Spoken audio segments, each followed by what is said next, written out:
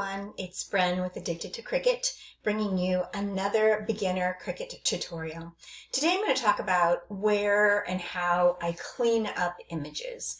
Sometimes if we are using images maybe that we uploaded from the computer, maybe from Google or one of our own, they need to be touched up. There's some marks in it that we need to get out. Or maybe we're wanting to change an image completely, take parts out and add our own text. So I'm going to show you where I do it. I call it my cleanup space, even though I know that's not technically what it's called.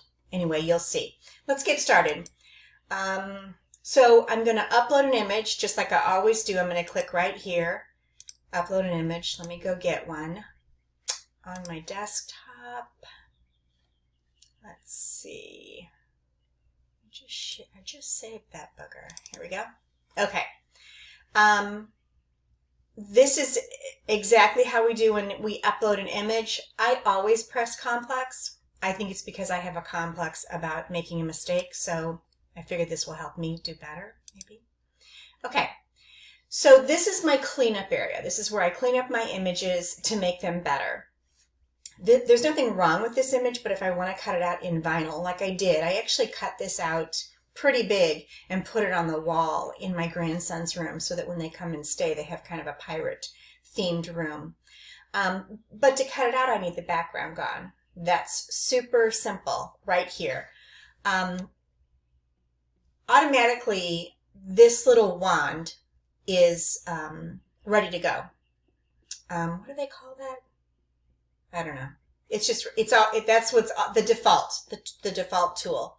And what that does is whatever you touch on, it will erase, okay?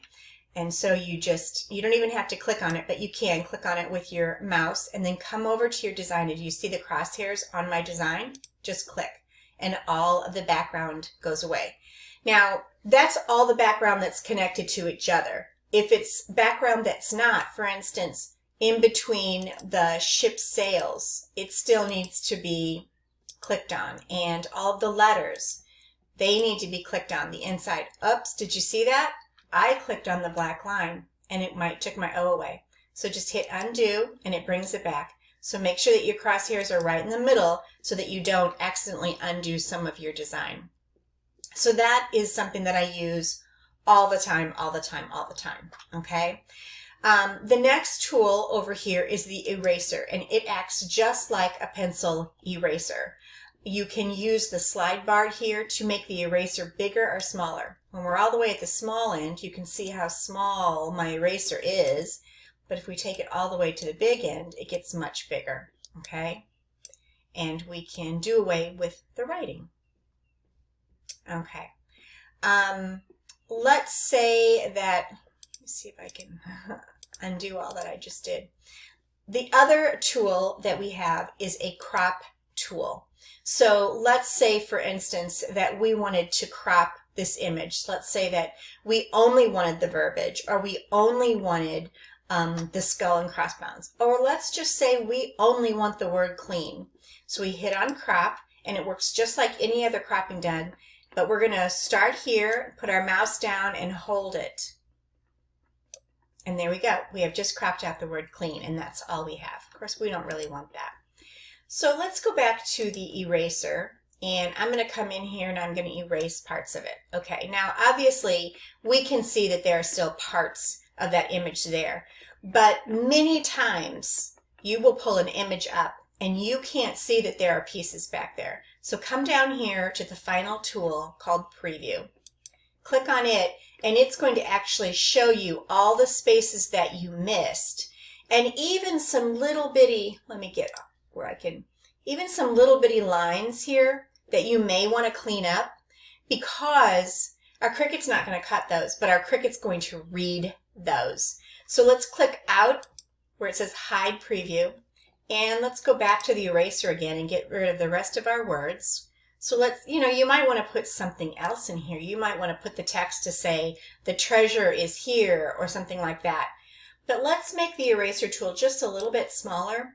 Now I know that these lines were really kind of rough, that they had some wiggle lines on it. So I'm going to zoom in pretty far, come down, and I'm going to take my eraser tool, make it a little bit smaller, and I'm just going to clean up those a little bit. Now I can come back down to preview and I can look at it again. Now see, I've got a couple more. So hide preview.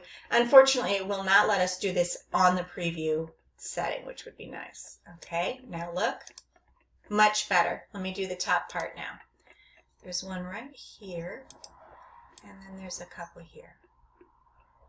Now, maybe this image isn't so bad that we would have to really worry about this, but some images are impossible to cut unless you come in and clean it up. Okay, you can see the big difference there, right? And it's going to make a big difference in how Cricut cuts it too. Like I would probably come in and get all these sharp edges out of the boat too. Because, let me show you, let's hit continue, and we're going to save it as a cut image, and you can already see that those little ticks, those little marks are there. Let's save that, and let's go ahead and put it on the canvas and see if we can see those marks there too. We can. Can you see them all? The Cricut is not going to cut those very nicely. You are not going to have a nice even cut.